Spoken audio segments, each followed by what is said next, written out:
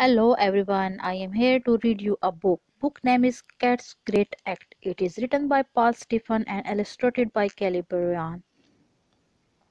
Kit and Kat were circus clowns, but Kat dreamed of something else. I wish I could be graceful like Alice, the tightrope artist, she said. One night, Alice had an accident. I tripped on that clumsy clown boots, she said. I cannot perform now. "You are the star of the circus, Alice," said the ringmaster. "What will we do?" This was Cat's chance. "I can replace Alice for this performance. I have practiced on the tightrope." The ringmaster glanced at that time. He had no choice. "Go on," he said.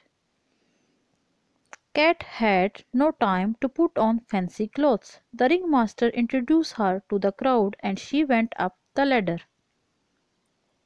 Cat rode the bike across the tightrope.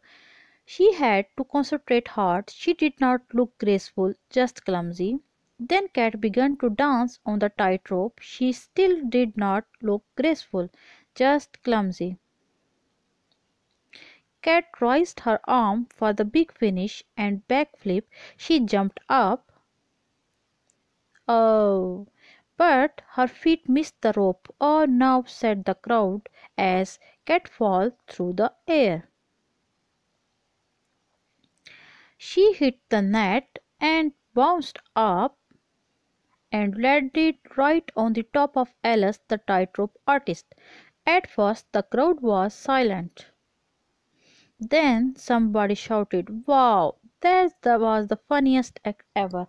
The crowd clapped and whistled and cheered the cat. "You were great." Alice praised Cat and can help you the graceful. Cat smiled. "Thanks," she said, "but I think I will carry on just being funny, not graceful." "Great choice," said Kate. If you like this story, please like and share with your friend and subscribe it. Thank you very much.